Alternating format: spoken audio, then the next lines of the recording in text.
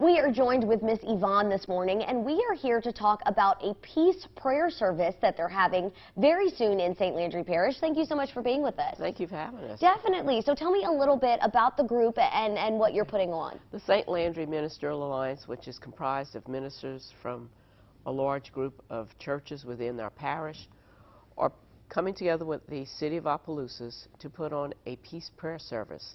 And the intent is to help people to see the intensity and the need for peace within the community, within families, and within ourselves. We've experienced a lot of strife and a lot of negativity in the community, and we need to change that whole format, especially since we're coming out of this COVID to start afresh.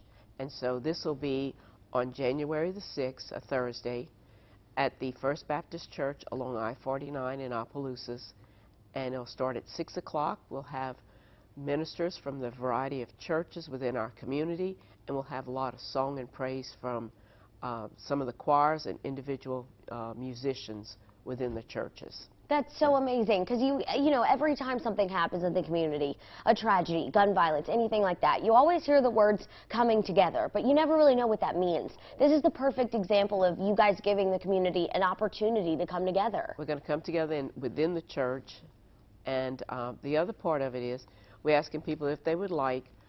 We have created within the Ministerial Alliance over the past 20 years 2 particular ministries. One of them is the Icons Food Bank. If people would like to bring a non-perishable food to donate, that would be great. Or the other ministry that came to be a little over a year ago was the Opelousas Pregnancy Center. If someone would like to bring diapers so that the mothers would have diapers for their newborns, we love that too.